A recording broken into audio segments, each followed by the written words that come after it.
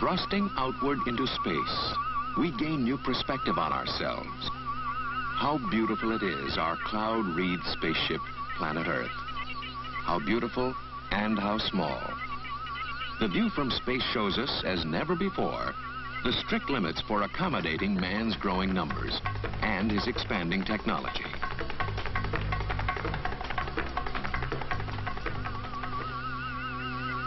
The Earth seen whole is a compelling reminder of the need to safeguard our earthly resources, soil and the land, food and fiber, the forests, the rivers, the lakes, the seas, the oceans, minerals, non-renewable treasure. We are ever more aware that man's future on Earth depends on how well he conserves his earthly heritage. We need better ways to inventory and monitor our resources and to learn more about them. Photography from an orbiting satellite can provide the information we need at a cost we can afford. The Gemini and Apollo programs provided the first Earth images useful in studying the planet's resources. These experiments have led to the development of an unmanned satellite system for surveying Earth resources from space. The Western Test Range in California, July 23, 1972. Perhaps no new development in space is more significant than this. ERTS, short for Earth, Resources, Technology, Satellite.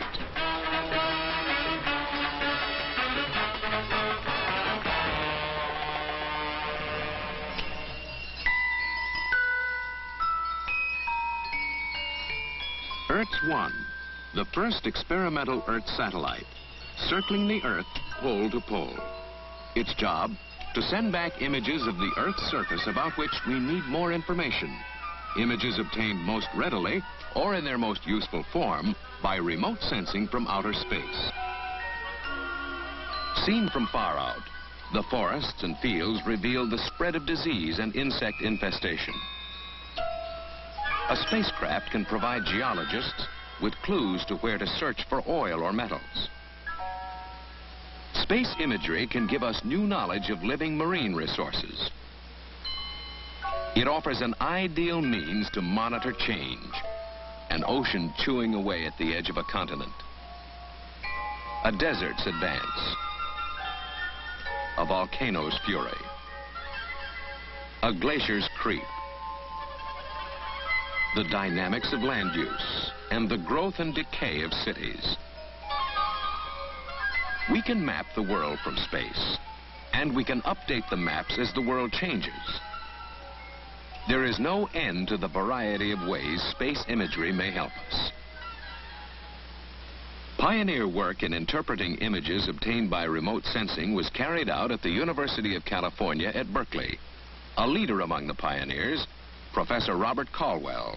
For approximately 50 years, man has been taking inventory of various Earth resources such as timber, forage, soils, water, mineral, and agricultural crops through the use of conventional black and white aerial photographs that have been taken from an altitude of 3 to 4 miles above the surface of the Earth. One such photograph is shown in this view of our NASA San Pablo Reservoir test site, only a short distance from the Berkeley campus of the University of California, in which our work is headquartered. You will notice in this view that we can readily discern differences in muddiness of the water in these two reservoirs.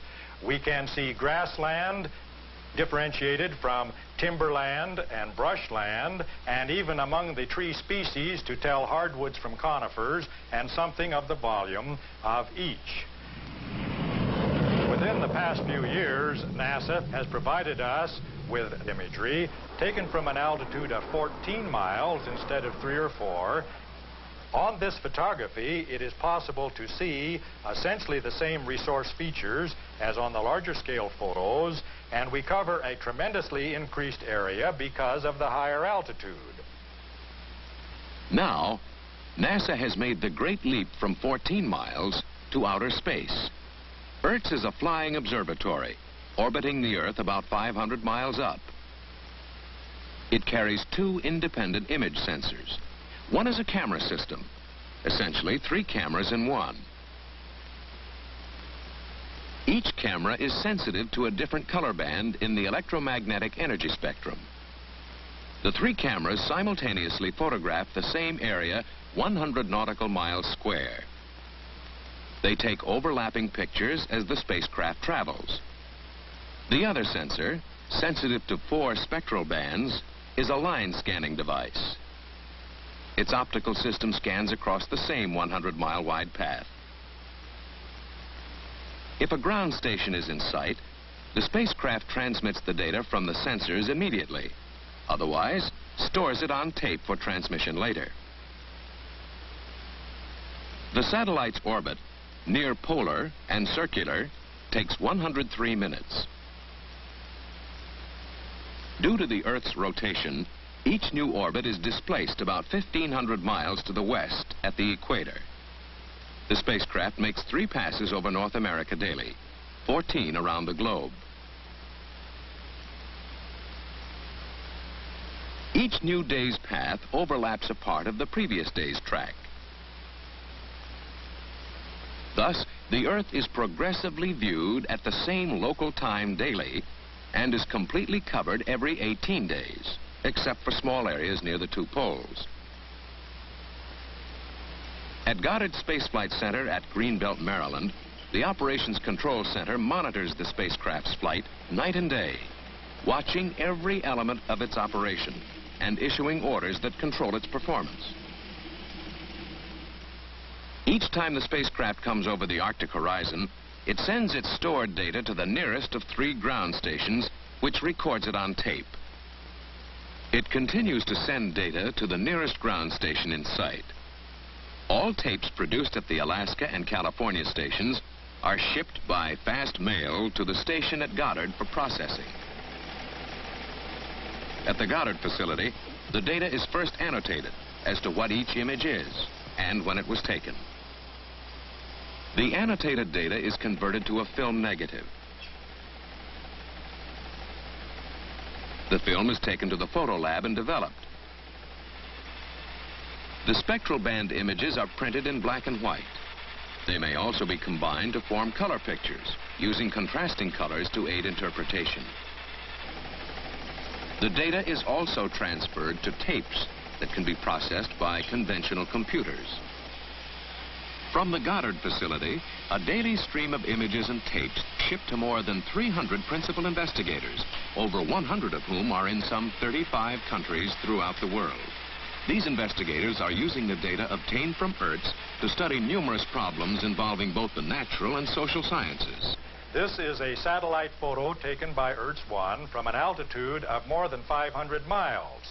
The entire area shown on this high-altitude aerial photo is encompassed in this small area of the satellite photograph.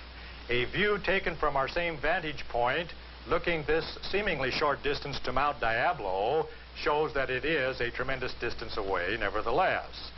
In this area, we see the present boundary of the floodwaters from a recent flood, and by monitoring this every 18 days with photographs from ERTS, we are able to monitor the rate at which the floodwaters recede. In this way, we can relate the mortality of fruit trees and other crops to the length of time they are inundated, which is of value in predicting damage to crops in future floods. Finally, if we look in this same view to the agricultural crops in the Sacramento-San Joaquin Valley, we see one type of crop in this area, vineyards associated with sandy soils, an entirely different crop in this area, sugar beets and asparagus in the peat and muck soils, still a third crop in the heavy clay soils, in this case rice, recognizable by its very dark tone, and other crops associated with soil types throughout the area. ERTS imagery, where a single small picture covers a vast area, puts a new premium on interpretive technique.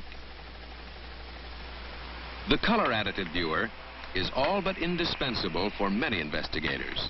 Among them, NASA's senior geologist, Dr. Nicholas Short. The color additive viewer is an instrument that uses color filters to enhance certain features of an image we're particularly interested in. For instance,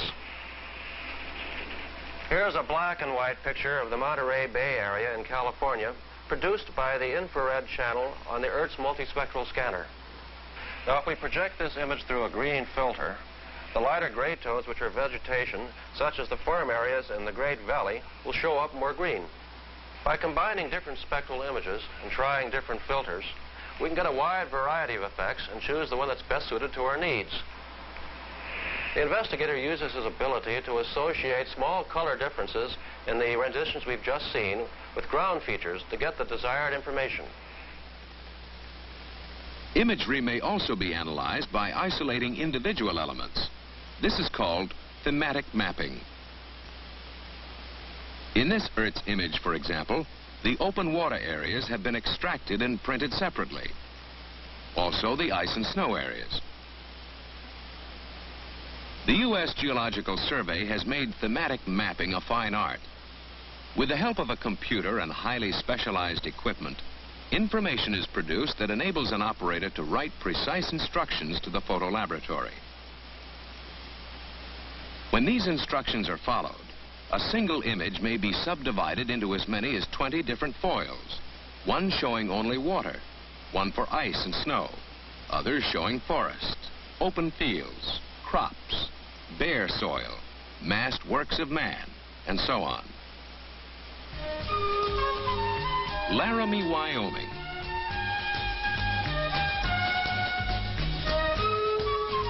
For scientists at the University of Wyoming, an ERTS-size assignment. The state itself, Wyoming and its natural resources.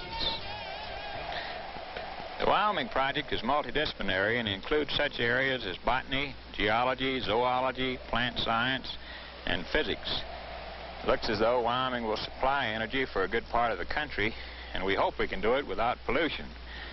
We hope through the use of ERTS... Professor Robert Houston, head of the geology department at the State University. Study of the natural resources of the state of Wyoming.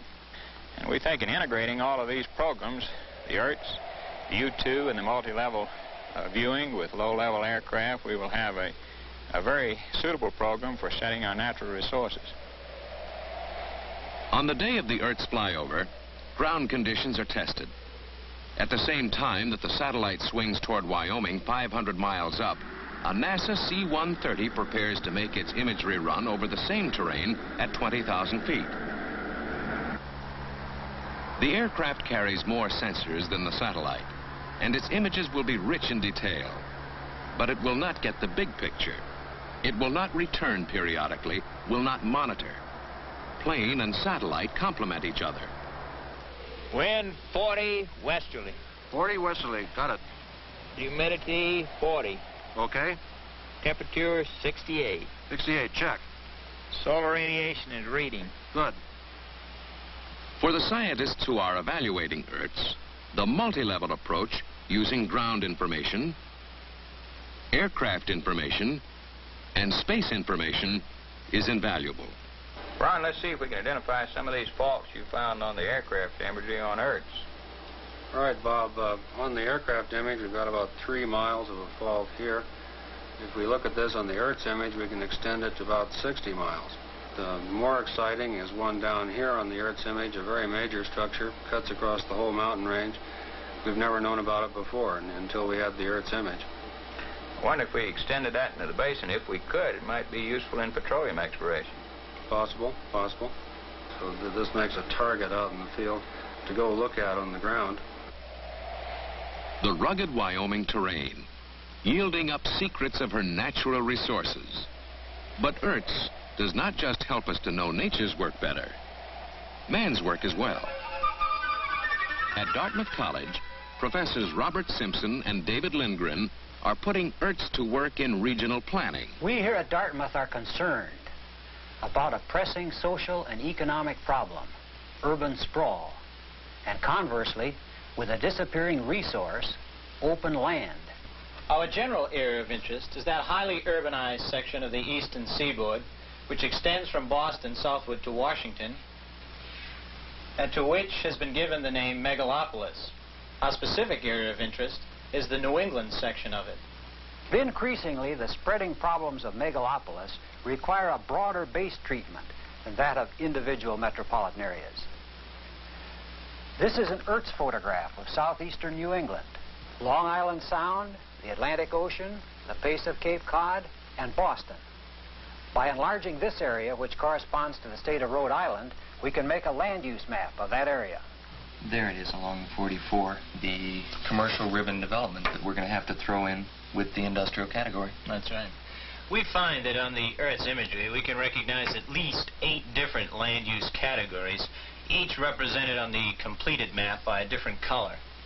The red represents a combination industrial commercial, the orange multifamily housing, the yellow single-family housing. We use green to represent woodland, blue for water, black for transportation, and brown for agriculture. The vacant areas are clouds on the photograph. The next step is to tabulate information from the map and input it to a computer. One commercial, one single residential, now multi, 2 clouds. The immediate response available with the Dartmouth time-sharing system makes the database not only a display vehicle, but an invaluable research tool as well. We've learned enough now to know that ERTS is a valid land use study tool for regional planning. Yes, this gives us a new capability. We can monitor change, and we can keep track of growth, and we can tell whether that growth is, in many cases, a healthy form of growth or an unhealthy one. The flow of Earth's images is but the onset of a vast volume of space imagery to come. So vast that to study it, we shall need all the aid from technology we can get. At Purdue University, at the Laboratory for Applications of Remote Sensing, they are pioneering in the use of the computer to analyze images. Professor David Landgrebe and his associates start with the computer-compatible tape that contains the imagery data, and the computer processes the image. In order to give the computer the information it needs to make its analysis, the investigators must know what's in the area covered by the image. They get this ground truth, as it is called, by making on-the-spot checks of what actually is there. Spectral readings taken close up support the research. Training the computer, the investigator identifies specific shades of gray as, say, corn, soybeans, water, and so on. Once the computer knows these spectral signatures, it can identify what they represent anywhere in the image, and it can print out its findings in whatever form the investigator requests.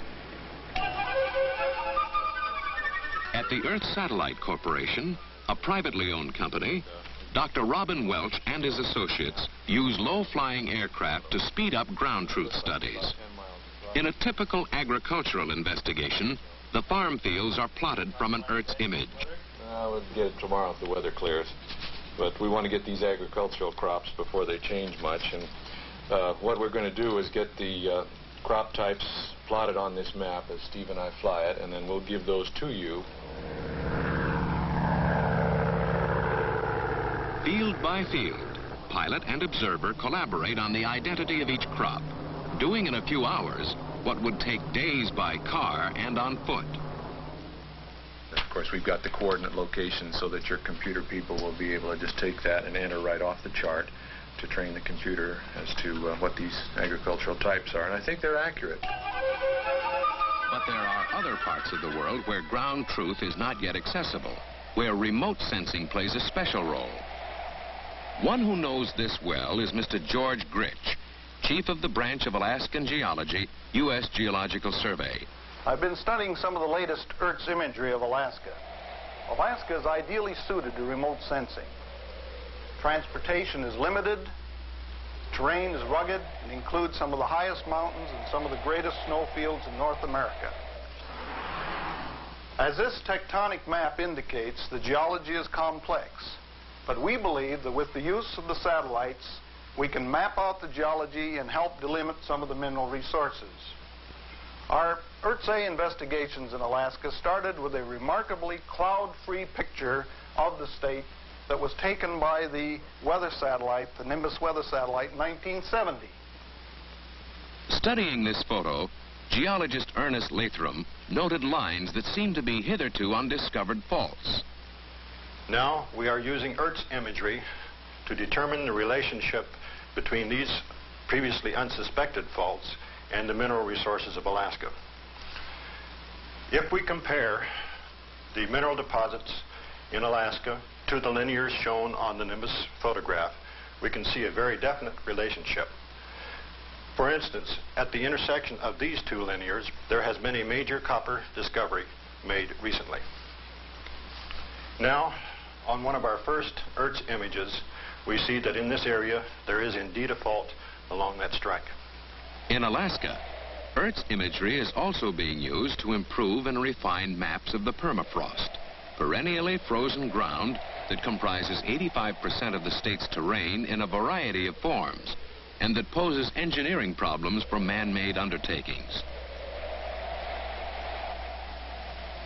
Another way ERTS imagery is being used is to monitor geologic hazards, such as volcanic eruptions, earthquakes, floods, glacial surges, and other potential dangers to man and his environment. But it is not just in northern climates that ERTS imagery is being used to help deal with questions of ecology. As biologists have long known, wetlands are among our most valuable ecological assets, serving a series of life cycle and food production functions. The work of Professor Richard Anderson at American University may prove a useful aid in protecting the public interest. In coastal areas, wetlands below the mean high tide line legally belong to the people at large, but costly, drawn-out court fights often arise as to just where the boundary line is in the hard-to-access terrain. The upper wetland boundary is shown very clearly on this tree island. Also, the boundary between upland and wetland is very clear in this area. And I think that means we're going to be able to say a lot about the mean high water line in wetlands, distinguishing between what is publicly owned and privately owned wetland, and avoid litigation over wetland boundaries in the future. In addition to remote sensing from space, ERTS has another important capability. It collects and forwards data from sensors on the Earth. Data, for instance, about river flow and precipitation in New England, a region with a long history of flood disasters. 21 died during this flood. March 1936 was Saul Cooper, in charge of the Flood Control Division, New England region, Army Corps of Engineers. Hurricane Diane in August 1955 caused this region its worst catastrophe.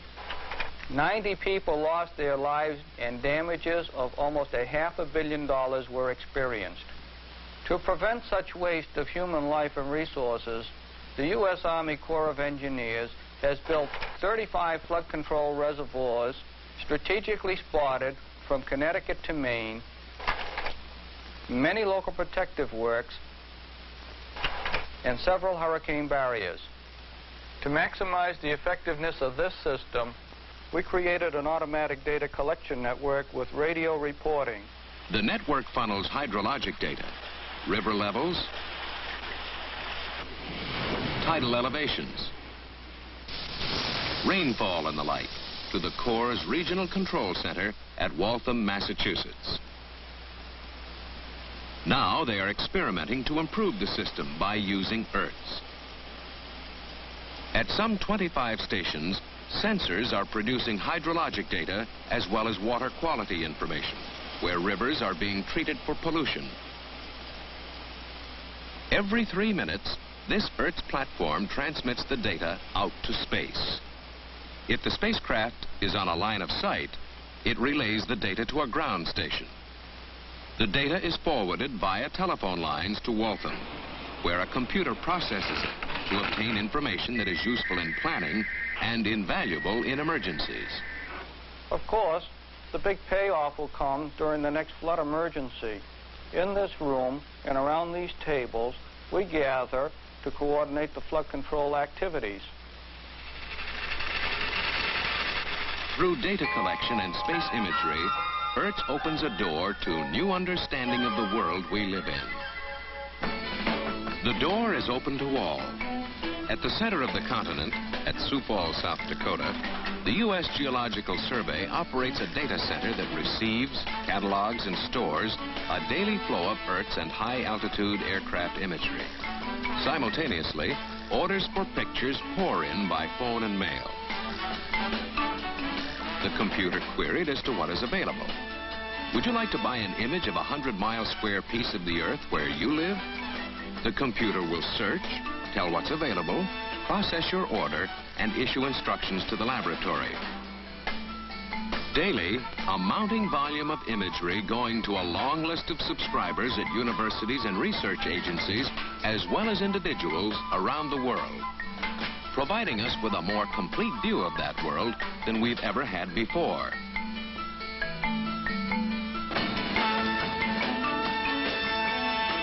With ERTS, man began the first comprehensive inventory of his earthly resources, and he launched a valuable new means of obtaining information needed to manage those resources for his future well-being.